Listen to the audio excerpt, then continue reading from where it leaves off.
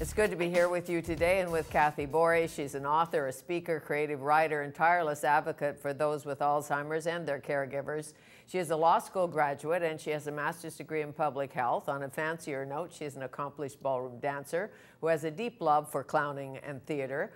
Much of this helped her through her journey with her mother, who had Alzheimer's. More than 70,000 British Columbians are currently living with Alzheimer's or some form of dementia, and that is a lot. Yes, it is. Mm-hmm. Yep. Interesting title, The Long Hello rather than The Long Goodbye. Yes, an important title because it says an entirely different message. You hear the long goodbye, you hear that stated all the time. You hear things like the endless dying, the endless forgetting, the empty shell, and I thought those are disrespectful words and they're not entirely true. Although there are components of the disease that are heartbreaking, as there are for any chronic disease, I learned it at my mother's side that it was something I was going to do was say hello to every phase of her illness and not goodbye. It's a very different perspective. Mm-hmm. A big hello. Yes, a big hello. Yes. How did you find out your mother had Alzheimer's? I try to remember that. It's so foggy now, but things happen over time gradually with that disease. And you're sort of thinking, well, that's a little bit odd, and that's a bit odd, and then it becomes a little more cumulative, and we ended up going to the doctor with some of her symptoms, and then she had that diagnosis. Well, how did she react? To tell you the truth, she also had Parkinson's, so there's a component of dementia with Parkinson's, and so she really thought that the changes in her mind were because of that. And we made a decision just not to expand on that. So she was very, very upset, didn't want to be a burden. But you know, she had sort of trooper blood in her, so she just took one day at a time. Take me back to her beginnings, her trooper blood beginnings. Right. Well, she was born in Winnipeg from an Irish dad and an English mom. They came out to BC when she was 3 and lived in Vancouver, grew up in Vancouver with a brother and a sister. And her sister's still alive at 97, although she wouldn't want me to say that. And so she grew up here and worked for the Board of Trade doing secretarial work, and then married and had her family, and on it went. She married a first time and a second time. She did, yes. What happened the first time? First time, this was in the 50s when nobody got divorced, and my dad had a drinking problem that was becoming more and more severe, and she was worried about the safety of her 2 children and decided to move back in with her parents, which I think was very hard to do in those days. Mm-hmm. And it's something you revisited with her. Yes. During her journey. Right. What happened was as she started to go back in time, Fanny, in memory, I sort of thought, oh, I started to go back in time as well. And I would tap into my stories as well as her tapping into hers. And what I really enjoyed about that, it was an opportunity to revisit difficult times, but also wonderful times. And those stories sort of formed the context for our caregiving relationship. So instead of just a book about Alzheimer's and caregiving, the stories that we had both lived provided a context into which those caregiving lives sort of made sense. I'm sure. Yeah. The tough times and the happy times. Yeah. And one of the tough times was when she left your father. Yes. In the middle of the night. Yes, yes. Put Terrible. You kids in the car, or how did it work? You had a brother, Hugh. Yeah, he was 3 years older than I, and I was, I think I was 6, I must have been 6. And we didn't know what was going on, of course, and felt terrible about leaving and frightened. And as somebody had said in one of my blurbs, that you know, it's a WASP upbringing, it's this code of silence. And that's tricky. Yes, the doilied life. That's right. Yes, the neighbors think everything is perfect at that house. That's right. And if you live in that house, you know everything is not perfect. That's right. Especially in the 50s and the 60s. Yes. Perhaps we're a little more honest today. I think so. Not sure. Right. Yes. So take me on the journey. Mother remarries. She remarried when I was 13 to a man that she'd known for many, many years, who was very active in the business community here. And he traveled a lot, Vancouver Board of Trade, Commerce, and he was older than her by 23 years. And they were a good fit, I think. He was busy and active, but she also wanted to have a home again. And so they married, and I went to boarding school because he traveled a lot. And I think he'd already had his family, and I don't think it would have worked very well to have a child at home. I see. And so the mother said, I love you and I'll marry you, and you have. Did she ever talk about it when she was sick? No. No.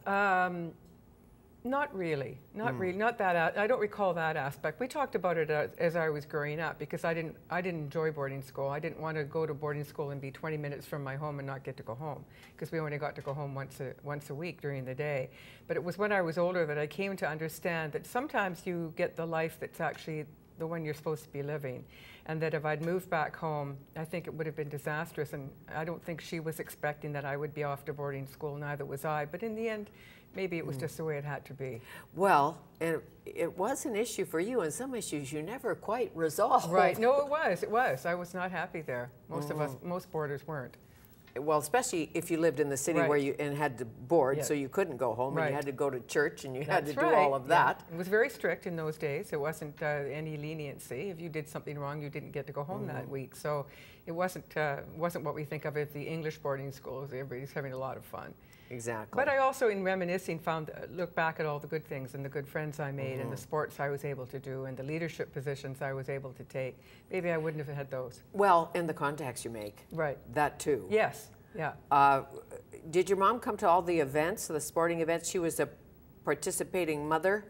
In those days, they didn't really do it like they do now. Like there were sports days and things like that people came to, but everything else we did, there wasn't a huge lineup of parents at the sides of the grass hockey fields and in the gyms. Just didn't do that in those days, not as much. But anything that was going on, definitely she would have been there. Now, your brother Hugh. Yes. He was killed. Yes. What happened? Well, it takes up a whole chapter in the book, as you know, and he was 13, and he was coming home from the beach one day, and there were some older boys that were drunk and driving around picking fights with people, and tried to sort of push them off the road, and started a fight with these much younger boys. These guys were 18, and beat him up, and he died. It's just exactly how it happened. Not an accident. No. How did your mother talk about it? Well, again, it was that WASP thing.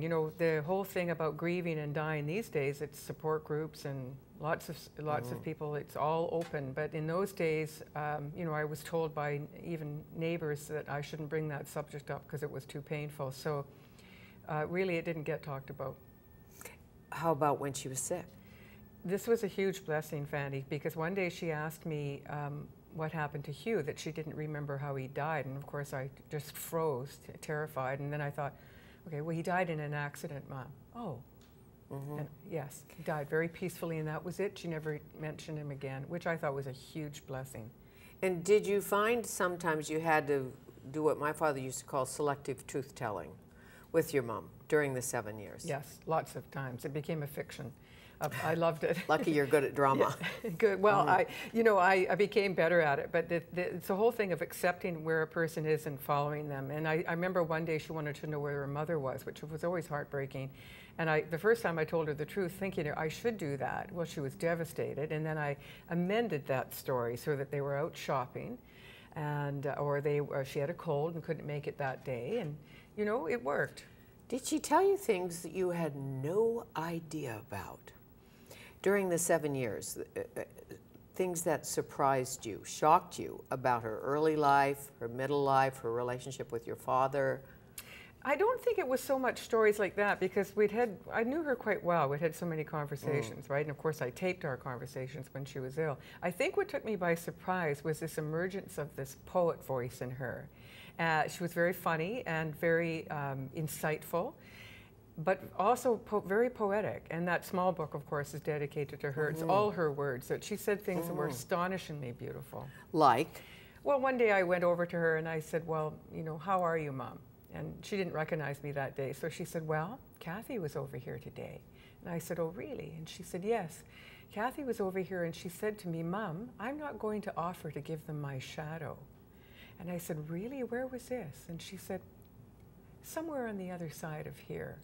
So beautiful things like that. And I thought that was wonderful. And is she the one who said, and I suspect she did, that she still talks to God because he's good company? Yes.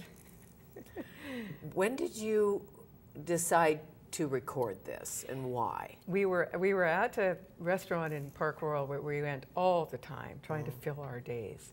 And you're going to find this impossible to believe, but I had just been dumped by this young man, or not so young, I guess. Yes. And I can't believe anybody would dump you. I mean, really. Numerous times. But anyway, more than you can count. Perhaps. Okay. That's another show. All right. And I was devastated and depressed, and I wanted to ask her opinion about things because I always appreciated her counsel, but I thought because her mind is changing, maybe I can't do this. But I thought, what the heck? I said, Mom, what do you do if you love somebody, but he doesn't love you? Without skipping a beat, she says, go find someone else, which was very funny. If he's not in, he's in the way. It's a great idea. Yes. So then I thought, wow, I'm going to keep going. So I said, well, why do people marry? Well, for two reasons. First, they want to fill up their boots, and they want to keep going, and they really don't care where. Then I said, well, what is love? Love is the sublime between two people in the same working order.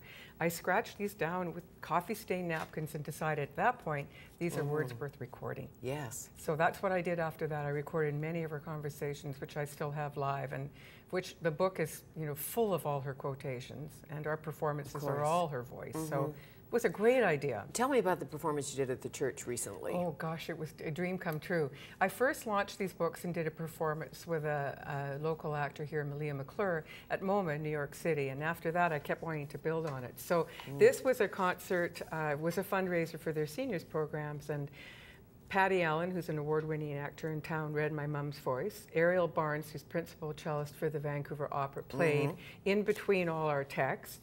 And the Marcus Mosley Chorale, of course, famous gospel choir, 55, opened and closed for us, singing Beatles songs, Amazing. Let It Be, and Hello, Goodbye. It was just absolutely beautiful.